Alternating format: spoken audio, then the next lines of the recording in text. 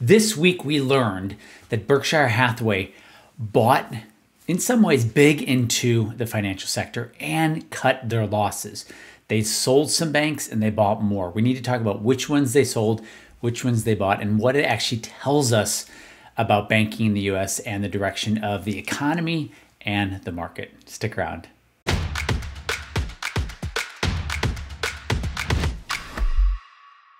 Hey everybody, RC Peck here with Fearless Wealth, and this is my weekly video to help people retire strong. Now, I give information not for information purposes.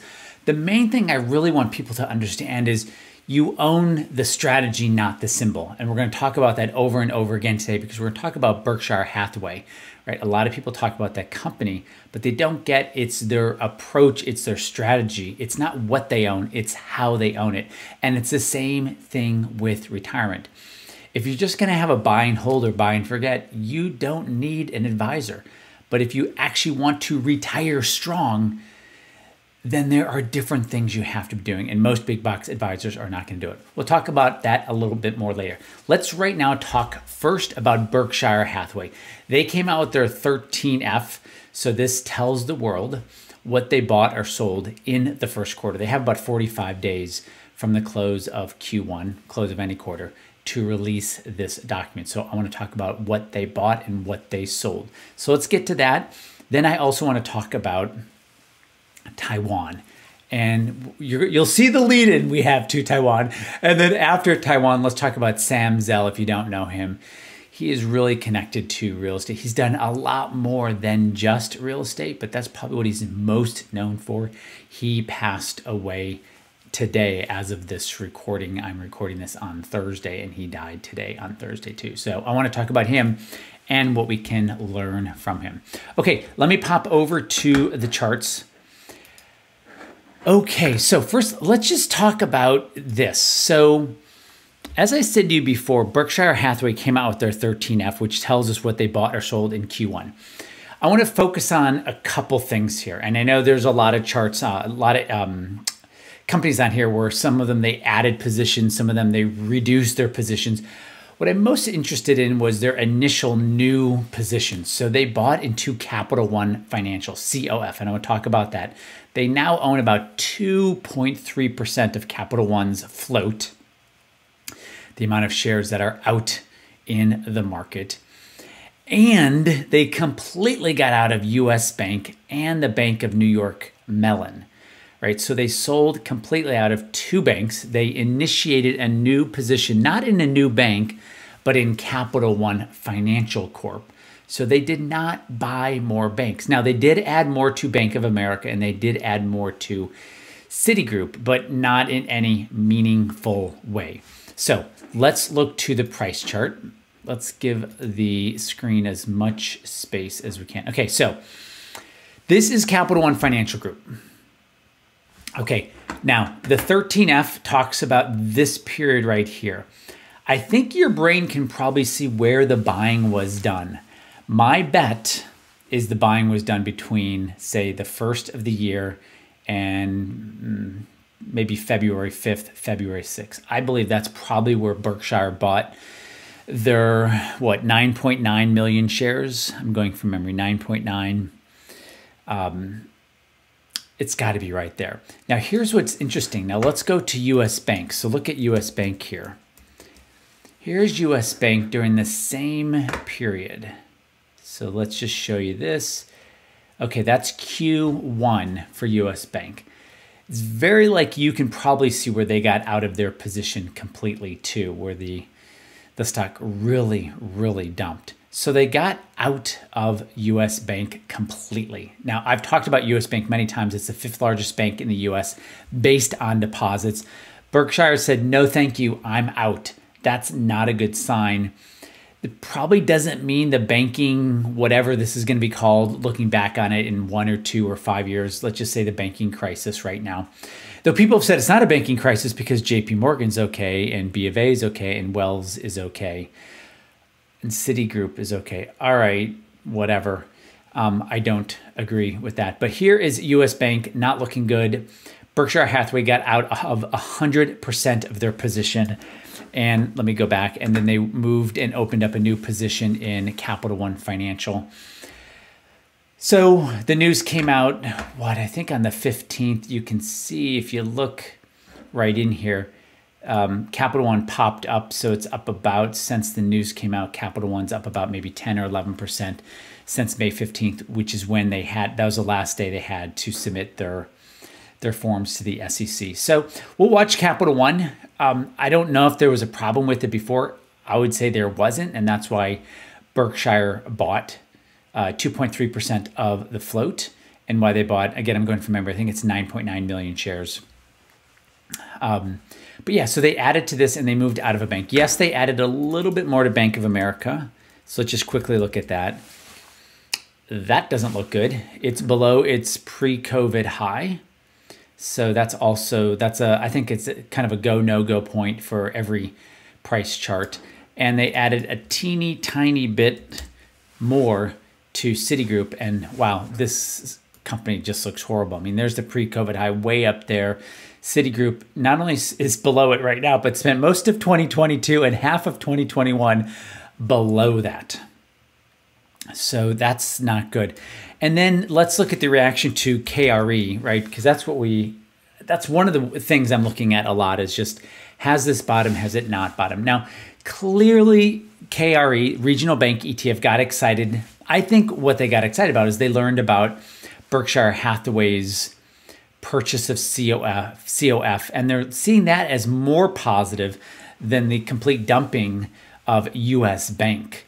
So people see what they want to see, but it kind of tells us where we are, and the market sees this as kind of more positive than not.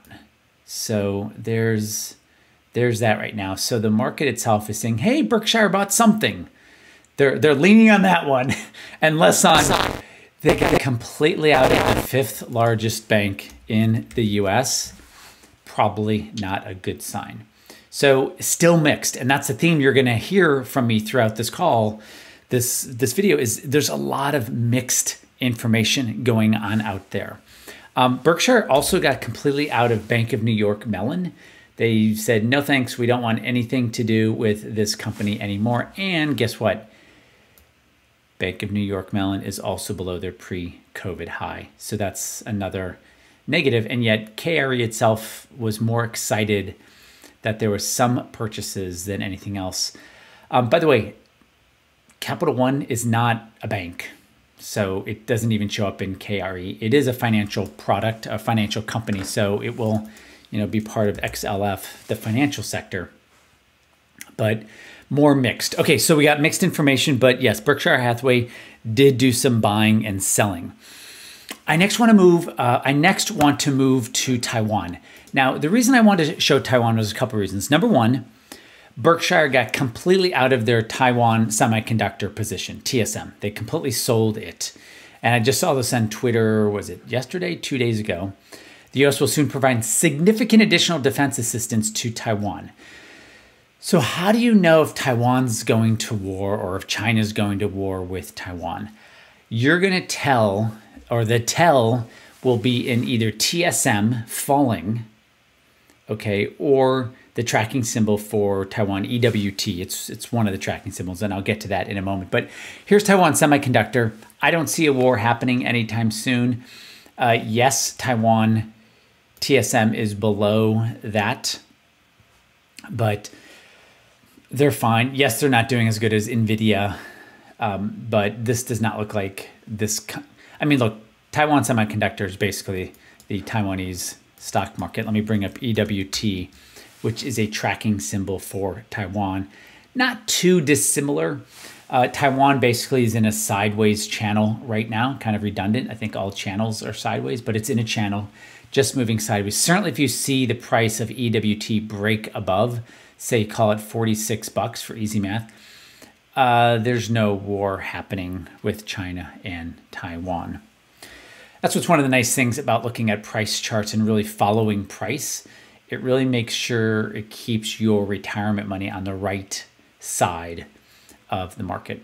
Okay, the last thing I want to talk about is just Sam Zell. He died. I didn't even know he died today until I was putting my video together. I was actually listening to a podcast of his yesterday from like a year ago. So really, really random. He died today at 81. And in the podcast I was listening to, I learned that he took over EQC. His company took over EQC. It's the red line on the screen. Commonwealth. It's a publicly traded REIT. Before he bought it, it was called Commonwealth REIT. And then after he bought it, they changed it to Equity Commonwealth.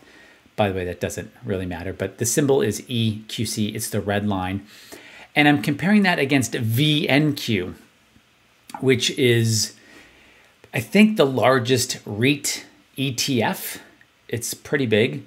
And this is just simply showing you from the peak of the market of 2022. So January 1st, 2022, also known as the beginning of last year, the REIT he had is up about 2% over the last 18 months. And VNQ, which again, think of it as the S&P 500, for REITs is down about 27%.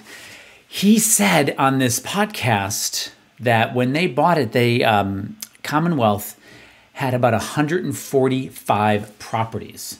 It's like, that's a lot of properties. I'm gonna get out of the price chart. 145 properties. And the first thing Sam Zell did was, and then kept doing, he sold 141 of those properties. He took over, his company took over in 2014. And for the next 7 years, he just kept getting rid of properties. I'm sure he sold a lot of them to BREIT, Blackstone, and other non-tradable REITs. And he said that the prices he was getting, for these REITs were just for these properties were just insane. And what I like about Sam and his approach is he's okay being, he's okay being right, but maybe not having the best performance. Now, I showed you a moment ago, the last 18 months, the REIT he ran was greatly outperforming VNQ. There were periods where it underperformed, but he had much lower volatility. And that was really interesting how he approached REITs. Again, he's been doing this since the 70s, maybe the 60s. He was born in 1941. So yeah, he probably started in college at University of Michigan. He managed the building he was in. So yeah, he started in, that would be the 50s, something maybe 59, early 60s, he started getting into real estate. So there's not many people on the planet who are probably better at real estate than him. And he passed away today, Thursday, the 18th. So let me tie everything together. The market continues to give mixed messages, right? The NASDAQ's up 27% for the year, but the Dow Jones is only, I did this even though it's up 1% for the year. Inverted yield curve, really bad, really bad. Every inverted yield curve since 1945 has led to a recession. Recessions are bad, whether they're mild, medium, hard, soft, whatever. They're not good for the economy. They're not good for the stock market. And yet you've got the NASDAQ going up and up 27% this year. Now, remember, it was down 35% last year. So you often see the symbols that fall the hardest go up the fastest. So still we have mixed messages. The market is still below its overhead resistance from January 1st of last year. And it comes down to your approach. What is your approach to make sure you retire strong? It's not the symbols and it's not your age. It is your approach. And the approach we use at Fearless Wealth is to align money to the market, right? So if the market's going up, and it is about 85% of the time, then you want to be in the market because that's the most stable, safe place to be. And then there's the other 15% of the time, which we are in now. By the way, yields are only inverted 15% of the time. So yields are not inverted that often, and they are inverted right now. And every inversion of the yield curve that's happened since 1945 has led to a recession. We don't know when. We don't know when it's going to start. We don't know how long it's going to go. We don't know how deep it's going to be. And we don't know how bad it will affect the stock market. There was a mild recession in 2001. Stock market fell. The S&P fell 50%. The NASDAQ fell 83%. We had a horrible recession in 2008. The S&P fell 55%, and the NASDAQ fell 50%. So hard recession, not as bad for the NASDAQ. Mild recession, much worse for the NASDAQ, and for the S&P, about the same. So soft, medium, hard landing, that actually doesn't matter to the market. All in all, you want to be more defense. Doesn't mean be an ostrich and put your head in the ground and forget everything and just be 100% in cash. It means be opportunistic and have different approaches that can take advantage of what's going on, which we do. If you want us to look at your portfolio and do an x-ray and kind of show you where you might be leaking, almost every portfolio we've ever looked at in the last 24 years has about a missing $35,000 per year per $1 million. That's a lot, also known. Literally, there's $35,000 leaking out of the portfolio per million per year. You can check out our portfolio x-ray in the description. Thanks everyone for being in my world. Let me know where you think I got it right, where you got it wrong. Someone got upset because I always say pre-COVID high, and they're like, it's not a political thing. It was COVID. That was the pre-COVID high. We had the worst stock market fall ever in 30 days because of COVID and shutting it down. This is not a political thing. Every drop has one, and no one, calls a drop really based on the year. There's usually a term around it. But anyway, leave a comment, subscribe, check the yes, do the things that YouTube likes you to do. That helps out this video. Thanks everybody, and I will see you next week. Okay, bye.